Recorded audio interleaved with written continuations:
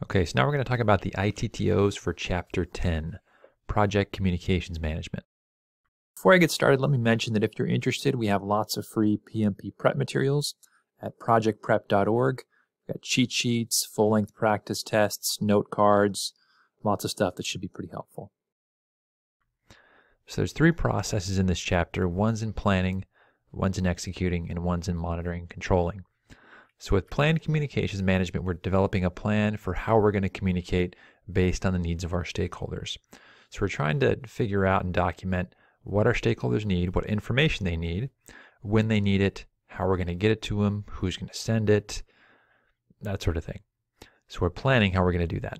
And then we're going to manage communication, so creating and distributing the information. And then we're going to monitor those communications over time. So we're going to get feedback from our stakeholders about whether we're providing them the right information at the right level and at the right time. And then if not, we make adjustments. That's normal. I mean, as soon as they see a report for the first time, they're already going to be making suggestions about how it needs to be represented differently, which is fine. We monitor that over time. Okay, so let's talk about the inputs and outputs for planned communications management. Again, this is developing a plan for communications based on stakeholder needs. So here are the ITTOs. So you're going to have your project charter coming in, as well as your stakeholder register. That's listed in the project documents over there. And really, those are going to include they're going to include all of your stakeholders, really, at least that you've documented.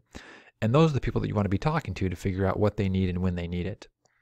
And you've also got enterprise environmental factors and organizational process assets. You might also have requirements documentation that shows you, what communication requirements are. Maybe that's built into your requirements. Then you've also got your stakeholder engagement plan, how you're going to be working with and communicating to your stakeholders. Then you've got your tools, and I want to focus in on a few of them here. Communications requirements analysis, as well as communication technology, models, and methods. So let's take a look at some of those. With communications requirements analysis, it's just determining the communication needs of our stakeholders. We're analyzing their requirements. And some of the things that could help us gather those are organizational charts, so we might know who we need to speak with if we understand how the organization is structured. Our stakeholder register, obviously that's going to tell us who we need to talk to, and that might give us information about some of their communication needs, as well as discussions with disciplines, departments, or specialties involved in the project. And then there may be internal or external information needs. We kind of need to understand that as well. It might be people inside our organization or outside of our organization that need information. Now, communication technology are the tools we're using to share information with our stakeholders, whatever tools those are. It could be email, Facebook, fax, whatever.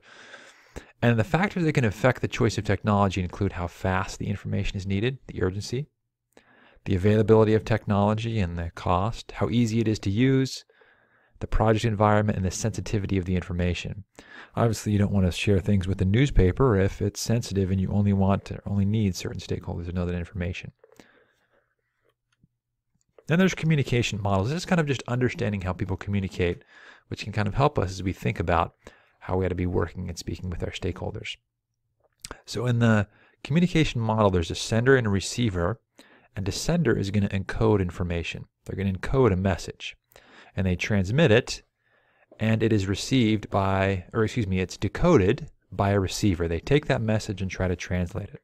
And oftentimes there's noise in that message, as we say, and hopefully, we're clearly communicating the message, at least the sender is. The receiver is going to decode it, and they're going to send back an acknowledgement message. So if somebody tells you something, you might say, okay, yes, I understand. That's an acknowledgement message. And then what the receiver may do is send a feedback message as well. They decode the message from the sender, send an acknowledgement, and they may encode a feedback message. So the acknowledged message at the top may be, okay, I understand what you're saying, and the feedback may be, see, but I'm going to have to disagree, and this is why. So the sender encodes an initial transmit message, a receiver decodes it and acknowledges it, and a receiver encodes a feedback message which the sender decodes. So it's just showing you how communication could be modeled. And here are the different communication methods we could use. We could use interactive communication, which is multi-directional exchanges of information, so a conference call or a video chat. This is really, as they say, the most efficient way to ensure a common understanding. Then there's pull communication. It's used for large volumes of information. You're really just maybe uploading a file to a website and requiring recipients to go and access the information and pull it down. So you may say on your team, okay, we're going to store all of our files on Google Drive, or all of our reports and whatever, and you need to go pull it down when you need it. You're going to pull it down when you need it. Now, push is a little different. Messages are sent or pushed to recipients who need the information. It can include memos and emails. You're going to email it to them directly. You're going to push it to them. Where pull, they have to go out and get it.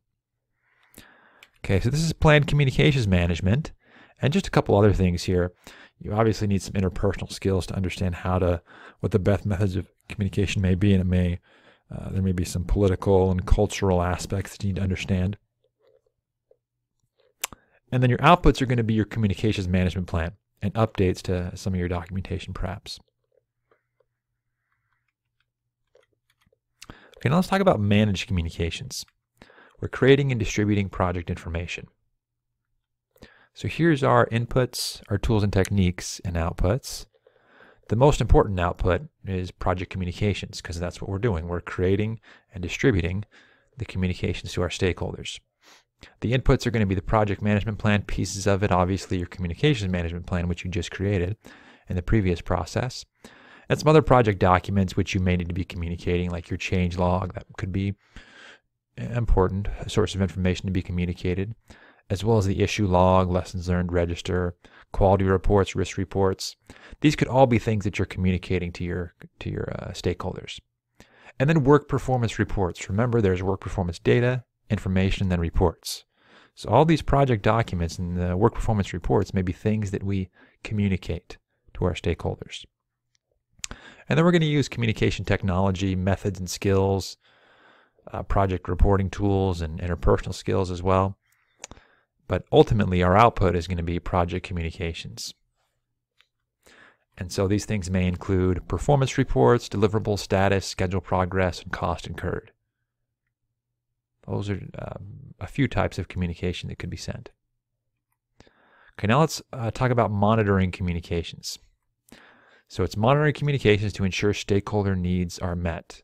They're going to see our messages, our communications, our reports, and they may want to propose adjustments to them, which is fine. That's normal.